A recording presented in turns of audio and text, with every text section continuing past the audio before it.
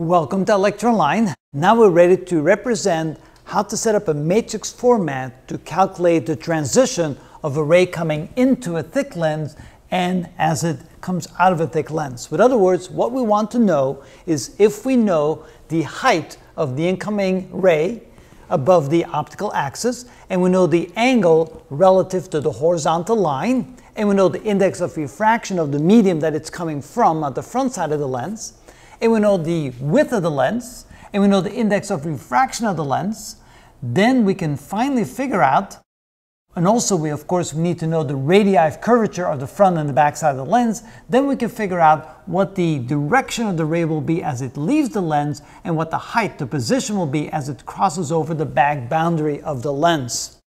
And these are the three matrices that allow us to calculate that transition. We have R1, which is the refracting matrix that allows us to figure out what happens across this boundary. We have the transition matrix that allows us to figure out what's happening from one side of the boundary to the other side of the boundary, across the transition across the lens. And finally, we have the third matrix, the refracting matrix on the second boundary that allows us to calculate what happens across that boundary. So we can then write the whole matrix system like this.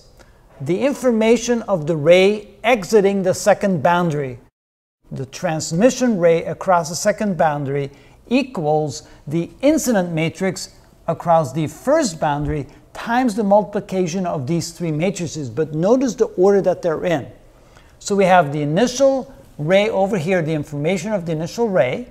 We have the information of the boundary crossing here. We have the information about the transition from one boundary to the next, and we have the information across the second boundary. And notice the information within them. The refracting matrices always look exactly the same. We have a 1, 0, 1 here, and we have a minus D1, which is the power of the first boundary, which indicates, here you can see what that indicates, the difference of indices of refraction across the boundary and the radius of curvature of that boundary, of that front side of the lens. R2, the refractive matrix of the back side, when we cross the boundary on the back side of the lens, again we have 1, 0, 1, just like before, and a minus D2.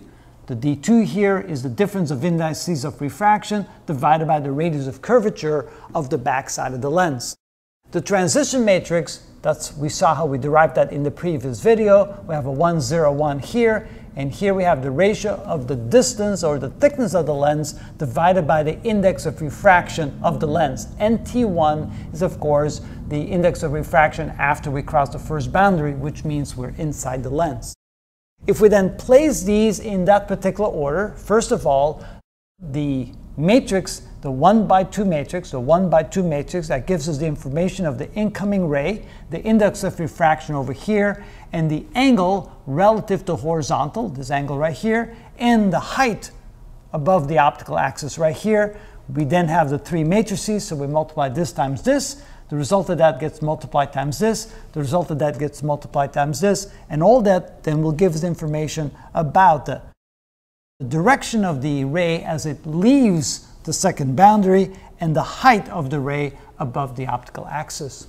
That's how we can calculate very easily using this matrix method what happens to a ray as it travels through the lens, through a thick lens for that. And so we get very easily with some simple calculations, and we'll show you some examples of that, we then very easily get the information about what happens to the ray as it leaves the lens.